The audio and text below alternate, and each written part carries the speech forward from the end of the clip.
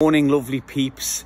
I just want to share something with this chat group, given that you guys are very opinionated and not afraid to sort of voice your opinions, and I want your opinions.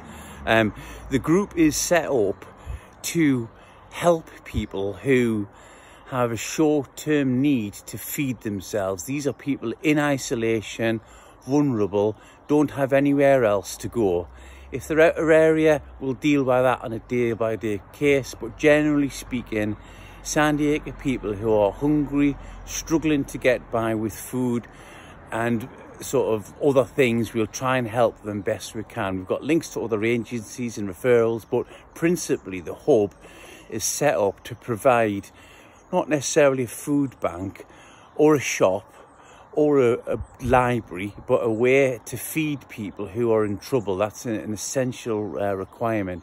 So what I thought I would do is just talk through what's happening. I want people to shout up.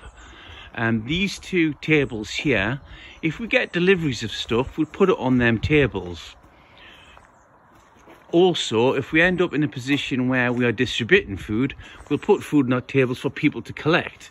So this is sort of a demarcation line.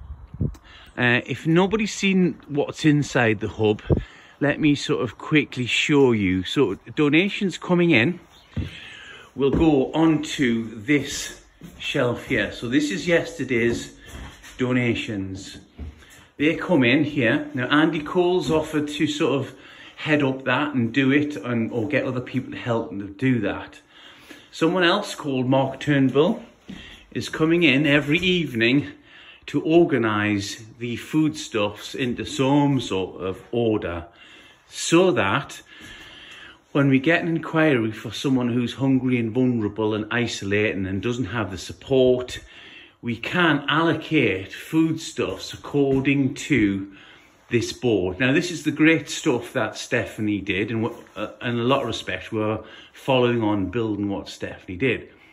So on this board shows the allocation to provide a family or a single person with enough food to keep us going for 3 days. These are the priority stuff. So when we get a request in, we can go to that shelf, pick from that shelf enough provisions.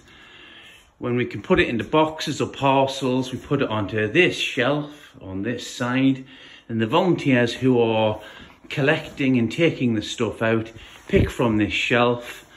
We have names on the bags, and then the stuff goes out the door. Now what I would say is one person in here at any one time, and maybe another person out there. Obviously social distancing, we can't have two people in here because you're breathing all over each other, so we can't really have that. So whatever your thoughts are on what I've just said, shout up. I'm not a professional and I'm trying to take it over best I can and run and manage it. We're doing more preparation than delivering at the minute, and you know, hopefully sort of in 3 months time we're not needed anymore. Certainly the regulation industries are kicking in. It seems to me that neighbours are helping each other out a lot more than they have been, and that's a good thing. But shout up on anything you've seen or what I'm doing here, and you know, tell me I'm wrong or advise me or do something, because the only way we're going to beat this is if we all work together.